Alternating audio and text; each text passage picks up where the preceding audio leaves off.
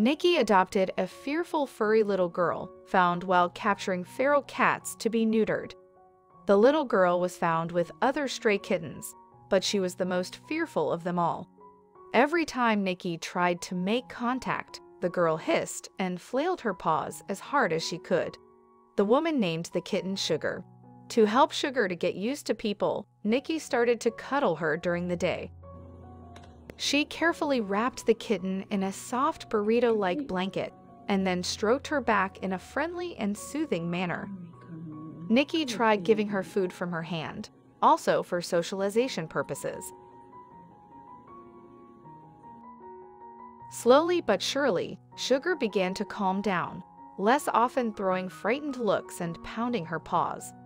After a few weeks of intense cuddling, patience, and hard work, the kitten finally made a breakthrough. Sugar started hugging her foster mom back. She was also ripe to play with Nikki for the first time in her life.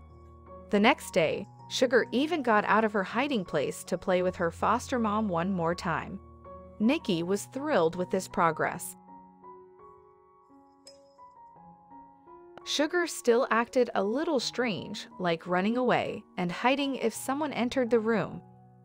To help her gain confidence and overcome her fear, Nikki continued to bathe her in love and affection.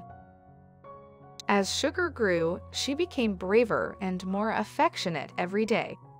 After another 2 weeks, she was still purring loudly and cuddling in Nikki's arms as she scratched her chin. Sugar is no longer the frightened little thing rescued off the street by kind Nikki.